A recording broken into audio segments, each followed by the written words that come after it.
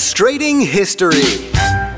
There are things we know about our world that seem evident and even obvious, like gravity, for example. But it hasn't always been so obvious. Gravity was only explained by the end of the 17th century by the British scientist Isaac Newton. Newton was introverted and a loner. He didn't have many friends, but that didn't stop him from sharing with the world his incredible discoveries. During the year 1665, the plague was sprawling through Europe, closing the University of Cambridge, where Newton studied, forcing him to study on his own, at home, at his family's farm. It seems this forced retreat yielded good fruit. According to the legend, an apple fell on his head, and finally, he understood everything.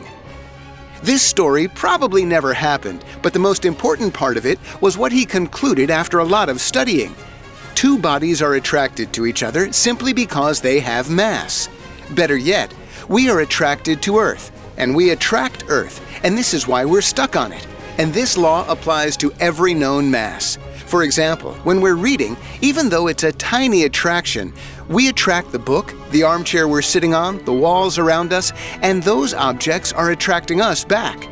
But what about the moon?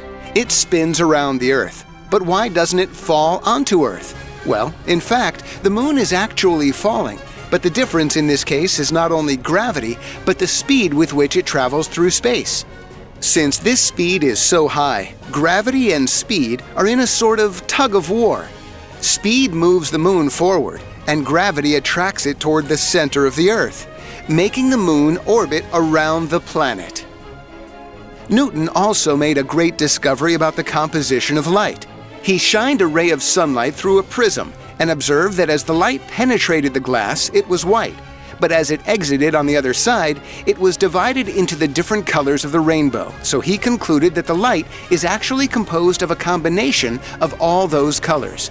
During his life, Newton made several discoveries. He built the first reflecting telescope using mirrors, which provided a much clearer image than models available at the time.